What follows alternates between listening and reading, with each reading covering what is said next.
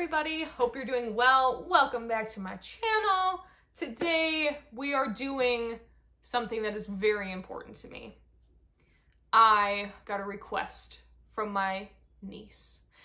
And as many nieces who are 3 years old, she is one that, yes, loves Frozen. And she wears her Elsa dress everywhere, all the time, all day long. She loves being a princess. That's basically just, you know, the life of a 3-year-old girl. But today I wanted to do a look for her because she wanted and requested a blue look. And I have quite a lot of blue eyeshadow actually. And I think I want to kind of build, I know Elsa has purple eyeshadow.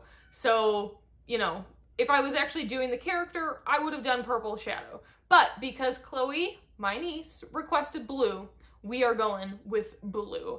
And Elsa's dress doesn't go super dark into like a navy kind of blue. So I'm going to stick more with kind of blues in this realm. This is my new Warrior 2, or Warrior 3. I'm going to use the Warrior 2 here to help kind of build up just some base colors with these bottom shades here.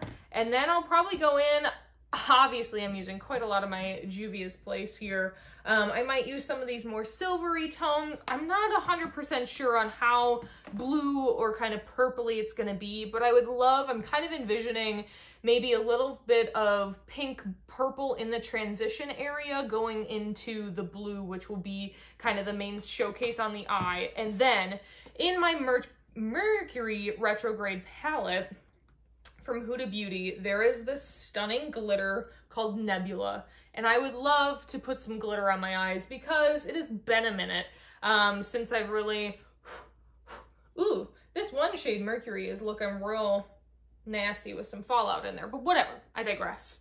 I would love to use some glitter on my lids today. So today is just going to be a fun play kind of day. I have nothing on my face currently, so let's change that, shall we? I'm gonna go in with this Milani Prime Light, and I've been using this a couple times now. Sorry again, Miko is just crying like nobody's business. But I've been using this Prime Light maybe 3 or 4 times now, and I really like it. You can see definitely, I mean, I don't know if you'll actually be able to see it with the camera from there, but if you get this product, you'll see there's definitely some almost like gold reflect in it, which is really pretty. So I'm just gonna get this primer on and I'll bring it back. So the primer is on my face. Now it's time to prime my lids. I am using my Milani eyeshadow primer. Definitely with any sort of bright shadow looks, you want to make sure that you're priming your lids. That will really help to not only make the shadow last longer, but those vibrant bright blue shades, we want them to show up as that like vibrant bright blue color. So adding on some primer will definitely help in that process. All right, so I've got the primer, eyeshadow primer on my top and bottom lid area because I'll definitely be doing shadow underneath as well. And what I want to do to kind of start it off, I think, is go into maybe like a lighter pinkish kind of shade because I think I'm going to start with a pink and go into this pink shade in the Warrior 3 palette. Then move into this beautiful purple shade, and then perhaps into this blue. If that's not all working for me, then maybe I'll just do the pink, but I definitely want to kind of build a pinkish transition area. So I'm actually first going to go into the Tropic palette that I got. Oof, sorry, I feel like there might be a hair. There is. Get her away. All right. I'm actually going to go into this slightly kind of pink toned nude color here called Nudist from the Tropic palette that I got for my birthday. I'm just going to tap into that with a fluffy blending brush. And I'm just going to go right into this transition area, which is not quite to the brow and it's not quite into my crease, right in between there. And I'm going to use this color on both eyes and go back and forth.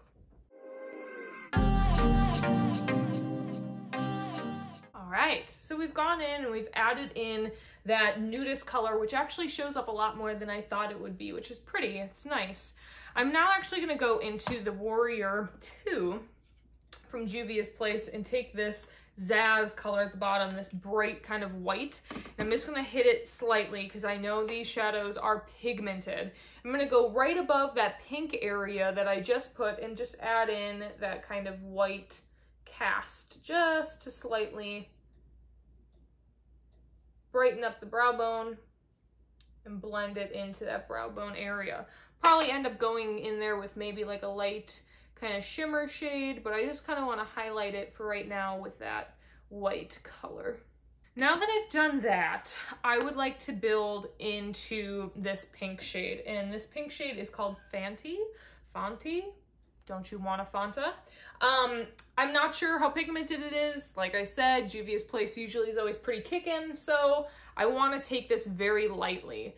I'm still going to use this fluffy brush. Actually, I'm going to change to one that's not quite as fluffy. This is, I think, a MAC 217. It's a little worn off. Yes, it is a 217, which is just slightly a bit more tapered and a little smaller, which will just give me a little bit more control when going in with the pigment, grabbing onto the pigment, and then placing it where I want to place it on my eye. Something so fluffy is really going to disperse it kind of everywhere. The more defined you get of a brush, the more compact your color is going to remain. All right, so we're gonna go into this pink shade. We're gonna build up. I'm gonna go probably a little bit lower than where I was with that other lighter color, but I wanna bring in just a little bit more of the pink, then we'll go into maybe a little bit of the purple, and then we'll get into that blue. Let me go in the pink first.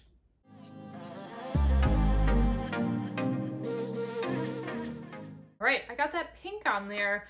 Now I'm gonna go back into the Natasha Denona palette, go back into that lighter pink and help diffuse out this color going up. So back into this nudist shade, go right over what I just laid down.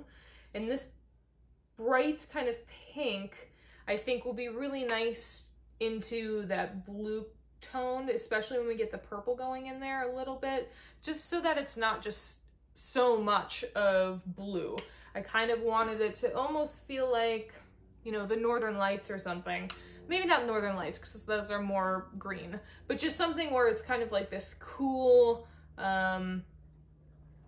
beautiful, deep, I don't know, pretty colors put together. That's what I wanted to do. All right, so now we are going to jump into this beautiful, stunning looking shade. Candace is her name, and this purple looks really quite rich. I have some other purple matte shades, but nothing quite like this, so I'm excited to play and see how she plays with kind of the rest of my shades. I think I want to go into something that's even a little bit more tight and controlled. So this is Visanti Contour Eyeshadow 4 brush. I honestly don't remember where I got this. It must have been in like an Ipsy or a Birchbox or something like that. And I really like this for kind of building out the crease area, but I think this will also be really nice in this transition area where I want to build on some of this purple shade, but I don't want to build so much and have kind of nowhere to go with it. So I'm going to start with just a little bit on this brush here, tap it off. I can already see how much pigment is on there, and bring in just some of that purple. I'm just taking this brush and some really light, kind of feathery motions, doing a little bit of back and forth, a little bit of circular motions, really trying to lightly blend in that purple color. And this honestly isn't really even into my crease. It's pretty much my crease, but this is more so a little bit higher up than that still.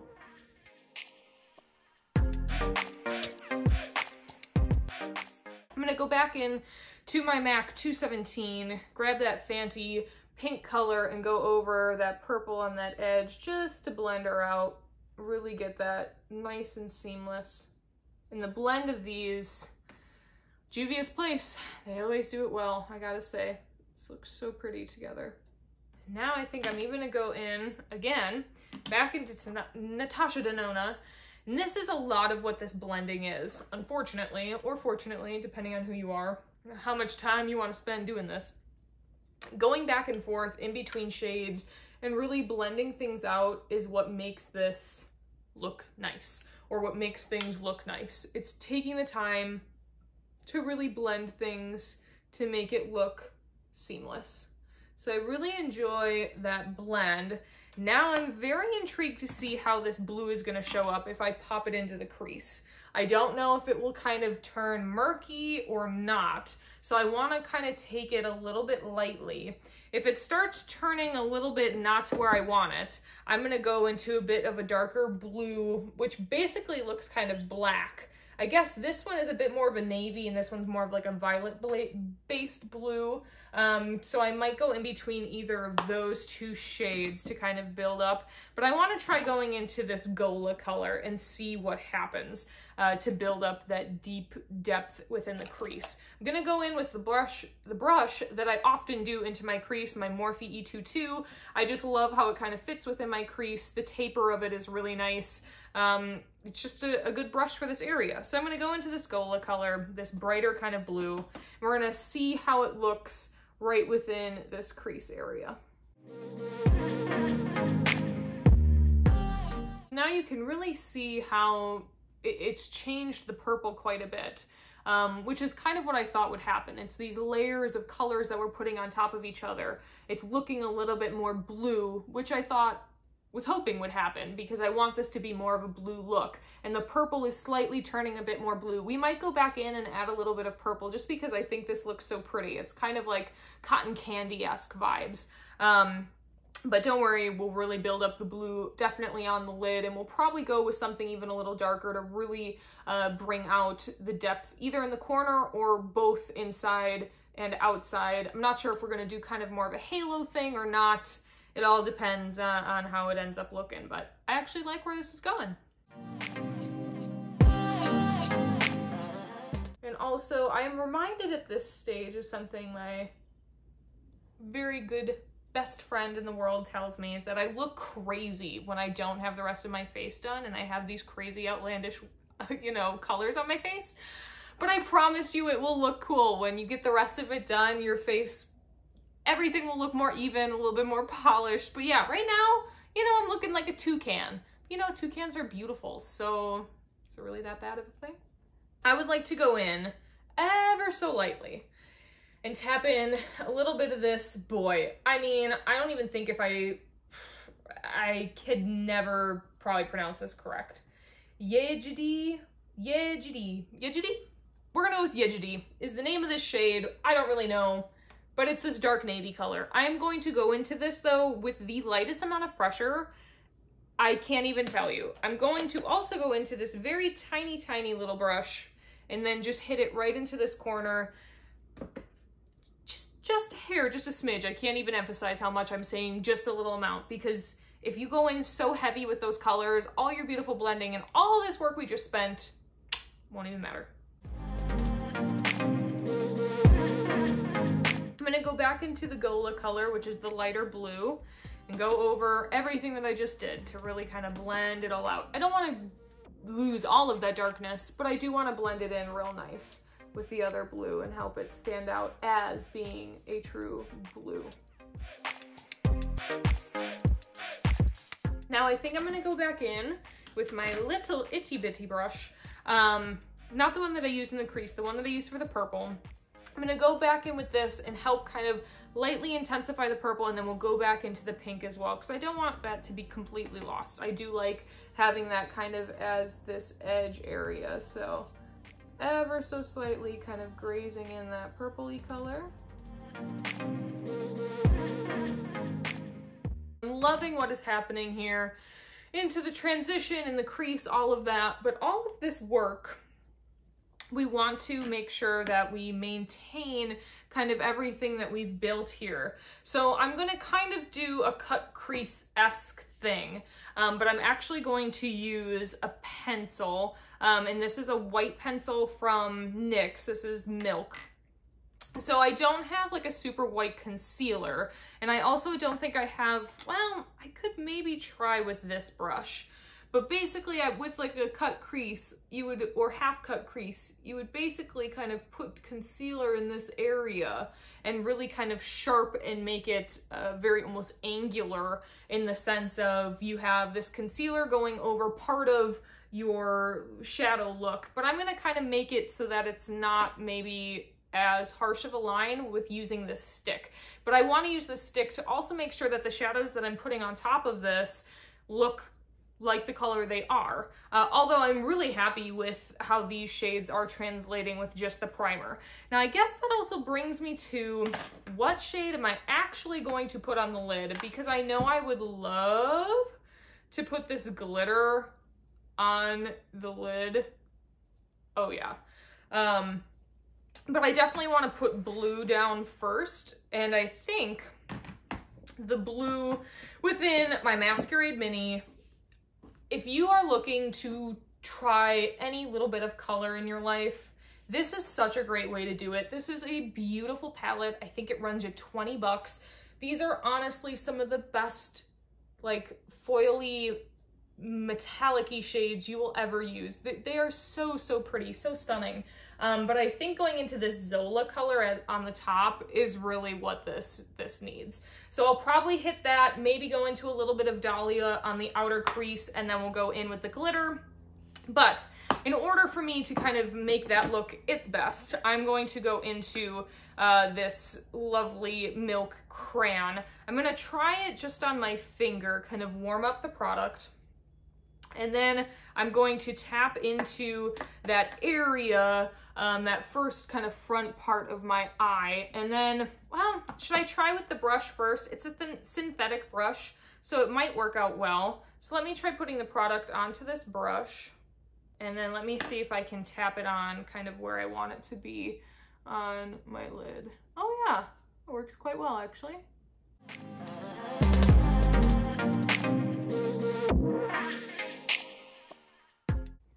All right, so we're gonna just leave it at this for the moment. Because this is a little bit tacky, the stick itself, I'm just gonna go right into this Zola color onto my finger, and I'm going to pop it right over the crayon that we just put on. Now to clean it up slightly, I want to go into my brush, a tiny brush, and build up that blue color from the Warrior 3 again, just kind of around that edge, right where I've placed that shimmer color. Awesome. Now let's get that darker blue kind of out. This is Dahlia. And I'm not gonna do too much of this. This is just to kind of make it, because I love the tone of the color right now. So this is just to slightly deepen it up. This is one of my favorite purples, by the way, within the Masquerade Mini. This purple, she is everything. I mean, she is everything. This obviously is not going to be a look for everybody. This look I am doing for fun. It is a lot, because on top of this, I want glitter. Like, I totally want glitter. Oh no! And then I just look down and I see this beautiful Congo shade. There's too many beautiful blues in my life. Like, how do I pick any? But this is actually quite similar to Zola. A little darker, a little bit more, kind of like a deep blue. Oh, look at how stunning they are. All right, maybe I'll add a little bit of this in the middle, and this will help blend everything together. So let's do that. Add a little bit right into the middle. Wow, it really looks so metallic and wet, which I adore. I feel like now I should put on the rest of my face, and I can bring you back before I put on blush or highlight or any of that, and then we will finish out the bottom portion of the eye. Hi everybody, welcome back. All right, so I put on my foundation, I got some bronzer on, I did my brows. Now, I would like to finish out kind of the bottom part of the eye, maybe finish out anything on top, and then we can go into blush and highlight and all of that goodness. So, I'm toying with what I want to put into my tight line, my waterline for my lower lash, and I want to try this electric color from Urban Decay and see if it goes in and is that bright of a blue.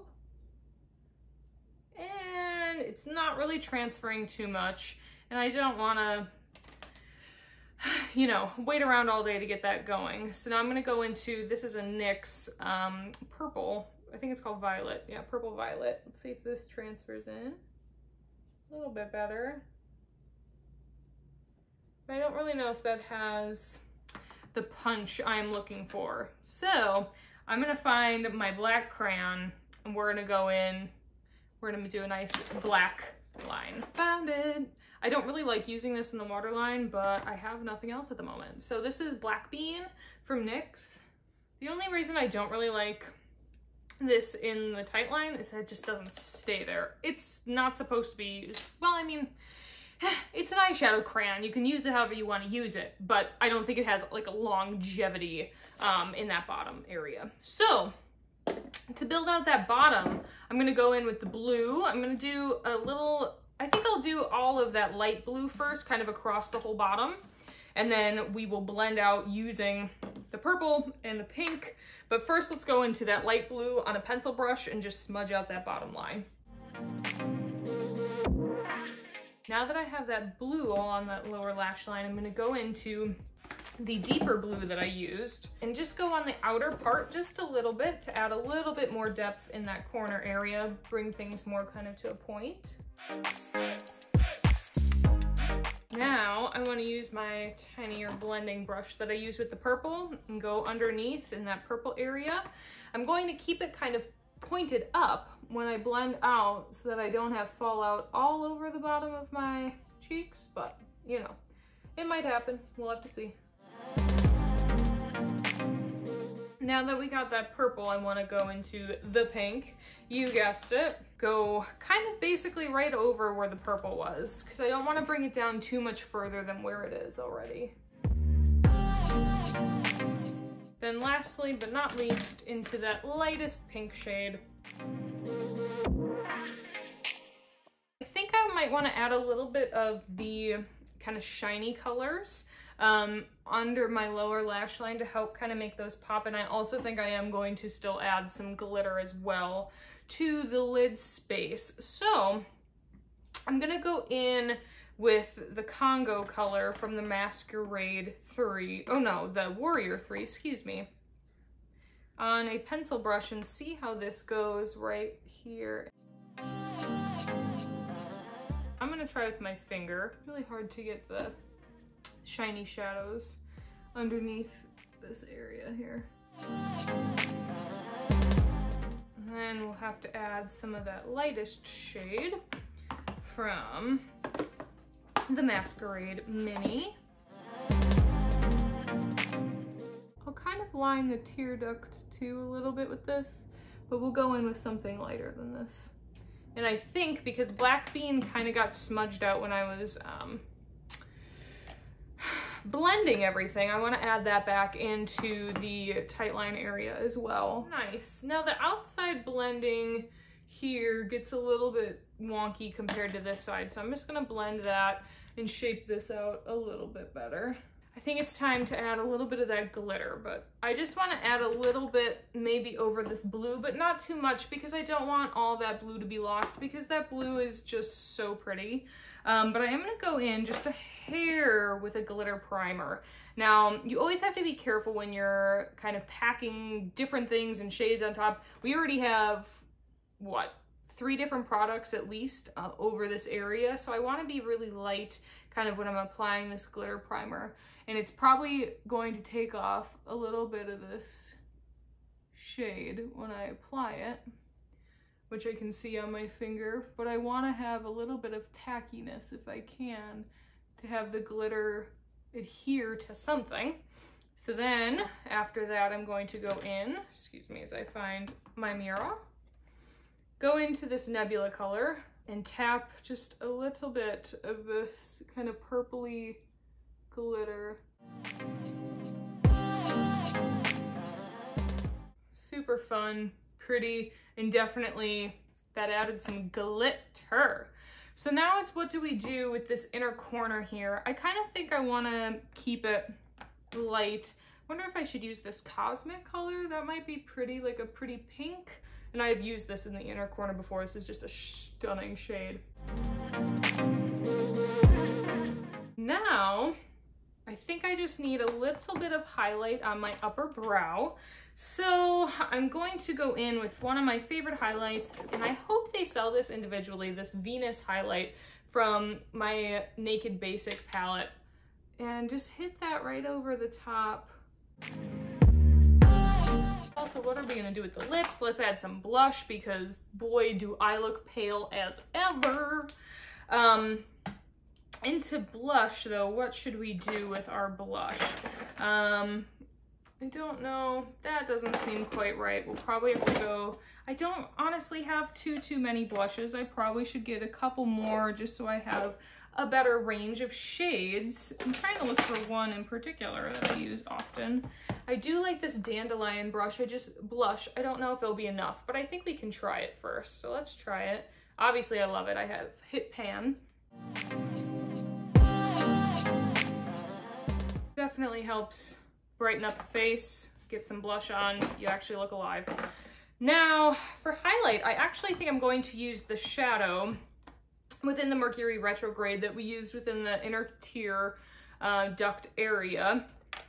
Just because I love the continuity of kind of the same shade. I'm going to take that, put that right on the upper part of my cheek. And yep, I basically have landed in Andromeda, and I'm all about it. I love like galactic looking kind of things.